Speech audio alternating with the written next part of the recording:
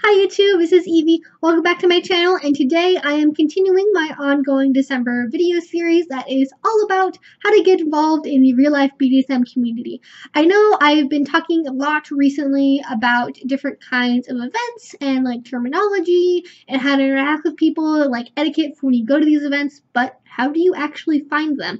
Now, it used to be that trying to find BDSM events and finding people to do BDSM with was really challenging. You'd have to read through cryptical newspaper ads, like the personal section, to try and figure out if somebody was into BDSM or not, and you'd have to send them mail back and forth a couple weeks, and it was just very confusing and convoluted because BDSM was so personal and private.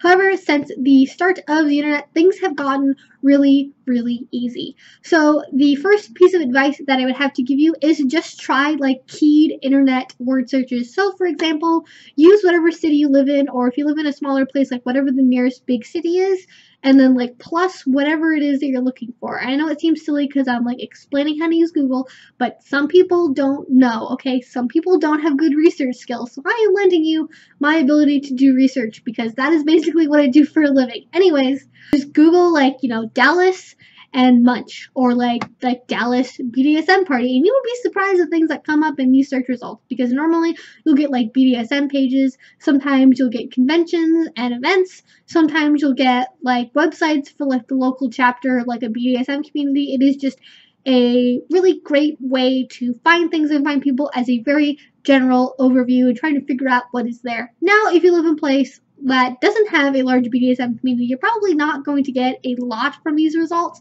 and that is why these kind of internet searches are helpful, because if you get a lot of hits and a lot of actual relevant hits, you're gonna kind of get the sense this is a pretty big community and you're gonna have a good idea of what to expect. Whereas if you live in a smaller place and you don't get that many results back, you're gonna know, okay, this is a smaller community, there might not be a lot there, and that's just sort of important to know in general. Now, when you're doing these keyed internet searches, you may find event listing websites, and you may find newsletters. Newsletters are not as common as they used to be. They used to be really popular in the 90s as a way to get emails about upcoming events and things like that, and they aren't as common these days. Usually what you'll find is again, event listing website. So basically what this is let's say you live in Portland, and there'll be a Portland kink website, and this is sort of a dedicated conglomerate that maybe is run by a local center or is just somebody's hobby to make, and they compile all of the events that they know are happening onto a calendar. Normally it's a Google calendar or something like that, and it's a combination of all the local munches and sloshes, all of the other community events, all of the things happening at the local dungeons, if there's fetish nights at a bar, any sort of different fetish balls or swinger parties or conventions or things that might be happening, those are all going to be on these kinds of calendars. Now, how frequently they get updated and how accurate they are is going to vary depending on, how good the website actually is. So I'd recommend cross-referencing these things if you can, if there's another website available. So let's say you're looking on this kink event webpage, right? And it's mentioning this class that's going to happen on a dungeon, next Saturday. And it says, oh, it's happening at this location. Go and see if they have a website, or if it links to that person's website, and make sure it's still happening, that it hasn't been postponed or canceled, or it was just some sort of inaccurate information about that class that's happening. So always double check if you can. Now, the really big one, and the one I would recommend that I think is the most helpful out of everything that I'm going to talk about in this video, is using FetLife. I think FetLife is just the best thing ever. It is FetLife is Facebook for kinky people, is I think the best way to describe it, but a good Facebook. Not to deride Facebook too much, but I just like FetLife a lot more. Now, FetLife is a really great way to find local events, and it's a really great way to meet people, and it's a really great way to interact with the community, but you need to be aware of a few things before you use FetLife.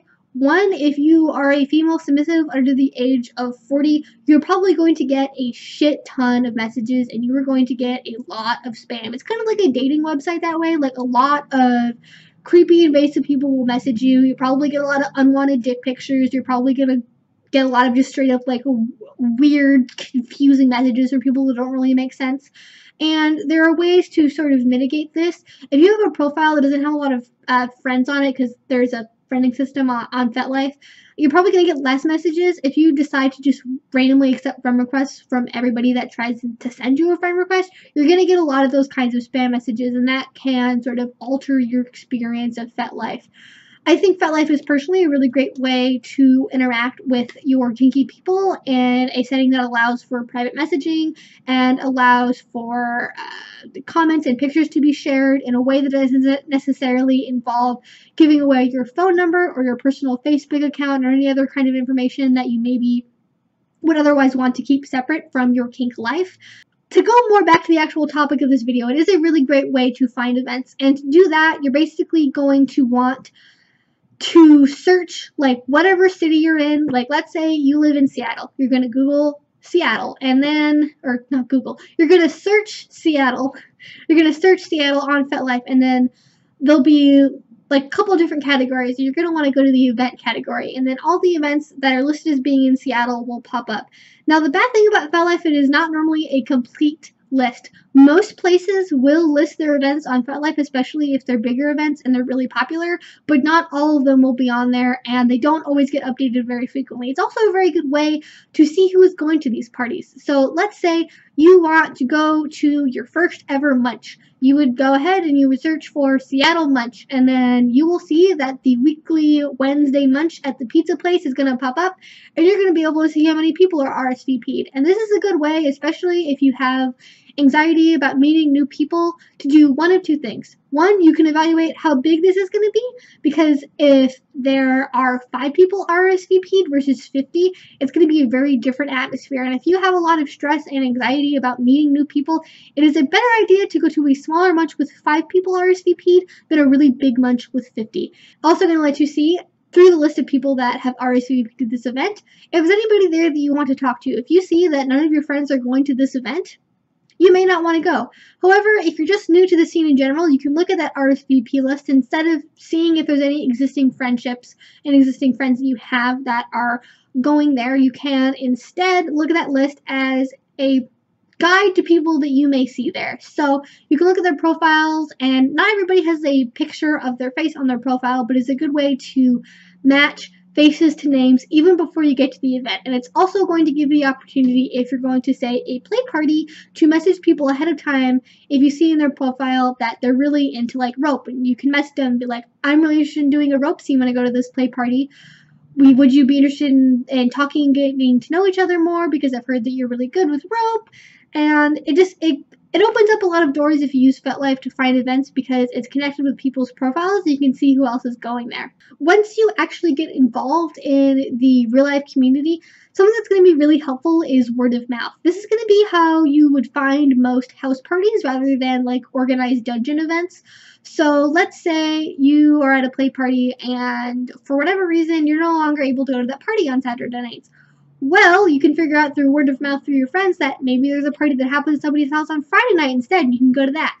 It is just generally a good way to find events, because again, FetLife and these like web listings are not complete, because a lot of times there are private parties that you're not going to get invited to unless you know the right people, which seems a little bit elitist, but it is a way for people to mitigate risk and control who goes to parties. Because a lot of times, if you are into BDSM and you're getting involved in the scene, a lot of times dungeons and play parties in general, it's kind of a come one, come all kind of event. And so if you're somebody who has a lot of problems with anxiety and meeting new people in social settings, it can be very overwhelming because these events can get very large. Whereas with house parties, again, kind of depending on who's hosting them and what the people are like in general, it tends to be a smaller, more intimate event, and that can be a lot more comfortable for people who, again, have problems with anxiety and have problems meeting new people.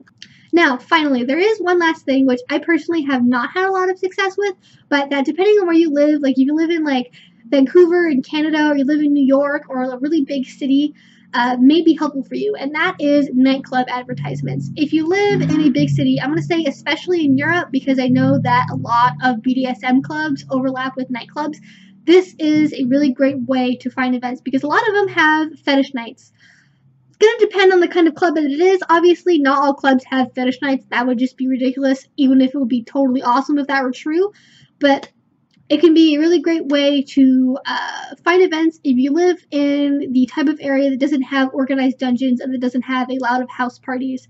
Nightclubs may be the way to go for you. And if you live in a big city, you likely have nightclub advertisements plastered everywhere. If you have a nightclub that you think maybe hosts a fetish night, just go to the nightclub's website. They'll probably have it listed on there. If you think that maybe they have a fetish night and you haven't seen it advertised, you can always just email them or give them a phone call or just like ask your bartender the next time you're there, like, hey, do you guys ever have fetish events here? It may seem kind of weird to ask that, but depending on the kind of bar that it is, if it is the kind of place that would host a fetish event, they're probably not going to be weirded out by that question. Overall, I would really recommend FetLife as like the go-to for meeting people if you're new to the community. I have met so many friends and play partners, and just even I've met a dominant through there that I had for like a year and a half. Like, it is a really great way to meet people in general, and I think it is a very like safe way to meet people because you can block people, and if you have anxiety, it's a really great way to introduce yourself and message people without actually having to go through the stress of like going to a party alone. So I would highly recommend it. But besides that, that is really all I have to say on this particular topic. As always, if you have any questions or comments, please feel free to leave that down below. I am always happy to answer anything that you may have problems with if I can.